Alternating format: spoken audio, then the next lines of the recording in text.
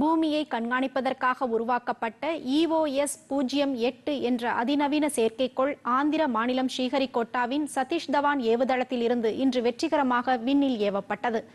175.5 kilo எடை கொண்ட புவி கண்காணிப்பு செயற்கைக்கோள் இஓஎஸ் 08 சுமந்து செல்லும் இந்தியாவின் புதிய ஏவுகலன் சிறு செயற்கைக்கோள் ஏவு வாகனம் வெற்றிகரமாக விண்ணில் பாய்ந்தது.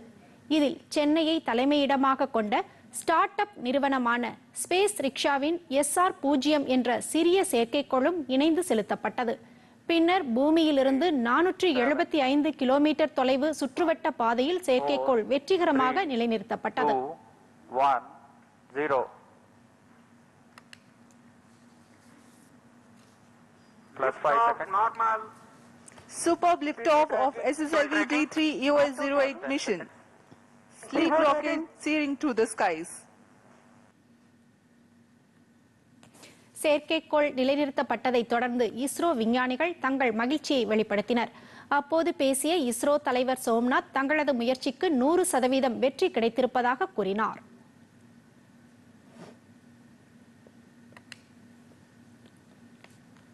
So good morning all of you.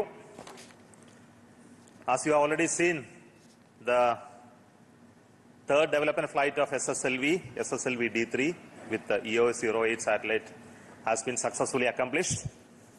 The rocket has placed the spacecraft in the very precise orbit as planned. I find that there are no deviations in the injection conditions. The final orbit, of course, will be known after tracking, but the current indication is that everything is perfect. The EOS 08 satellite as well as SR0 satellite also has been injected after the maneuvers. And congratulations to the Sslv D-3 team, the project team. With this third development flight of Sslv, we can declare the development process of Sslv is completed. And congratulations now. So we are on the process of transfer of the technology of Sslv to industries and for serial production and launches of Sslv in a commercial basis. So it's a great beginning for the rocket, the small satellite launch vehicle.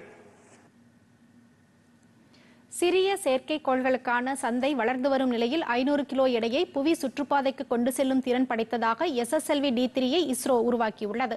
சுமார் 34 metre உயரமும் 119 ton எடையும் கொண்ட இந்த ஏவுகலன் சுமார் 56 கோடி ரூபாய் செலவில் உருவாக்கப்பட்டுள்ளது. Sslv எனப்படும் சிறு செயற்கைக்கோள் ஏவு வாகனம் விண்ணை எளிதாக அடையக்கூடிய வகையில் குறைந்த செலவில் உருவாக்கப்பட்டுள்ளது.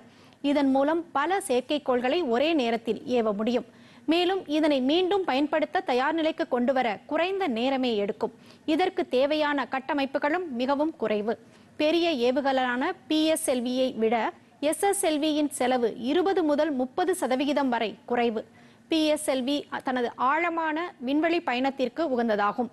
இரவு நேரத்திலும் துல்லியமாக படம் எடுக்கக்கூடிய திறன் கொண்ட இந்த செயற்கைக்கோள் சூழல் கண்காணிப்பு, பேரிடர் மேலாண்மை உள்ளிட்ட பல்வேறு பணிகளுக்கு பயன்படுத்தப்பட உள்ளது. NSIL நிறுவனம் இந்த தொழில்நுட்பத்தை சந்தைப்படுத்தி வணிக பயன்பாட்டிற்கு வழங்கும்.